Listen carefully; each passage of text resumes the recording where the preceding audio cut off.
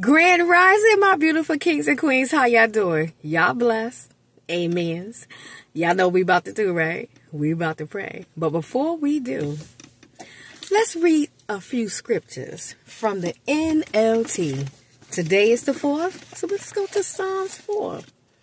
And something too, here's a little tip.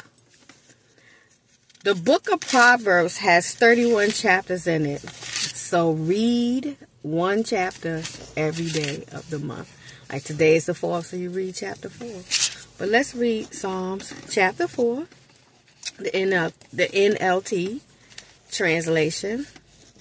Answer me when I call to you, O God, who declares me innocent. Free me from my troubles. Have mercy on me and hear my prayer. How long will you people ruin my reputation? How long will you make groundless accusations? How long will you continue your lies? You can be sure of this. The Lord set apart the godly for himself. The Lord will answer when I call to him. Don't sin by letting anger control you. Think about it overnight and remain silent. Offer sacrifices in the right spirit and trust the Lord. Many people say, who will show us better times? Let your face smile on us, Lord. You have given me greater joy than those who have abundant harvest of grain and new wine. In peace I will lie down and sleep, for you alone, O Lord, will keep me safe. Listen, don't worry about anybody who's talking about you, gossiping about you, telling lies on you, trying to assassinate your character, destroy your reputation. Know that when God is on your side, he will vindicate you. He will deal with them. So don't allow anger to control you. Don't allow hatred and unforgiveness to live rent-free in you. Trust me, those are heavy burdens to carry around. It weighs too much to walk around with the burden and the weight of unforgiveness and hatred towards someone. That only ruins you. It takes away your joy. It takes away your peace. It takes over your mind. It allows the negative things to replay over and over in your mind. It makes your mind a playground for the devil. It actually gives power to the enemy over you. If you allow yourself to be overcome with anger and unforgiveness and bitterness and the want to get the lick back, and trust me, I know how that feels. I know how it feels to want to vindicate yourself. But if you hold on to your peace, if you choose, because the choice is yours, to walk in love, to walk in peace, to walk in forgiveness, and that does not mean to open yourself up for people to continue to cause harm to you, but it's your choice in you being a person who's going to walk in love and peace and carry that around rather than carry vengeance and anger and hatred and allow that to control you and dictate to you how you're going to respond or how you're going to live this life that God has blessed you to live with. Now, that does not mean you're a sucker or someone that anyone can take advantage of. No, what that means is when you choosing to live in love, to walk in love, to live in peace, to walk in peace, to hold on to your peace, to pursue peace, and to maintain your joy rather than allowing anger to take over you and try to get people back, you're choosing to trust God to take care of it. And trust me, he can get people back way better than he can do, better than you could do, rather. So, we're going to pray.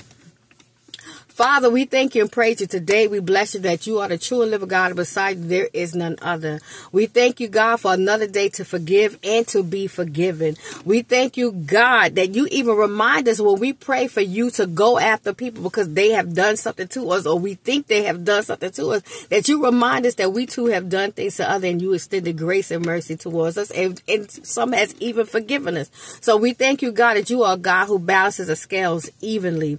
We thank you, God, that you are a God who restores, which means you restore our reputation. You restore all that has been lost, missing, or stolen from us, God, physically and spiritually, God, even emotionally. We thank you, God, for blessing us to be a people to choose peace over hatred, to choose love over unforgiveness. And we thank you, God, that we can rest assured and rest in you, knowing that you will deal with anything or anyone that troubles us. We thank you, God, that you declare us innocent. We thank you, God, that you declare us righteous. We thank you, God, that our innocence and our righteousness and everything that we need is in you. Our healing is in you. For our ability to forgive is in you. Our ability to find peace and joy and to maintain it, the strength to do so is in you. Everything that we need is in you, and we thank you, God. We can never thank you enough, God, and we praise you, God. We thank you, God, for giving us the ability to let go of the heavy weights that so easily beset us, the things that try to come into our lives to control our thoughts and control our actions and control our emotions. Thank you for giving us the ability to control our emotions and not let them control us. We thank you, God, for making us the head and not the tail, the lender, not the borrower, above and not beneath. We thank you for blessing us to be a blessing. We pray that you bless those who bless us, God, and those who try to curse us, those who desire to see us fail will be greatly disappointed. We thank you, God, that anyone or anything that try to visit us by any means or any realm to do us any harm, or anyone or anything that concerns us, that they are blocked, blinded, deafened, and made mute, that they cannot see us, hear us, nor report back anything about us. We thank you, God, for remembering and having mercy on those who are in places that they should not be in, Lord God. For those who are being detained or held in any type of captivity that they should not be, Lord God. We pray that you remember those who are in places of war and famine, those who hunger and thirst, those who are sick and shut in, God, that you will visit them and let them know that they are not forgotten. We pray, God, for those who are in places where the storms, God, are causing all type of disasters or have the potential to do so, that you will watch over and cover, that you will rebuild and restore even those people, God. We thank you, God, that the works of the wicked are destroyed. We thank you for the angels you give charge to watch over us, to protect us, to keep us safe from danger seen and unseen, known and unknown. May you continue to give your angels a war charge to come into our lives and drive out the angels and the angels of wickedness from amongst us, wherever we are, wherever we go, wherever we be, not only for us, but for those who concern us and all that concerns us. We thank you no evil shall come to our dwelling, none shall overtake us. We thank you no weapon that is formed against us shall prosper. Every tongue that rises against us in judgment shall be condemned, for that is our inheritance. We thank you, God, that we are healed spiritually, mentally, physically, emotionally, financially, educationally, even in our relationships.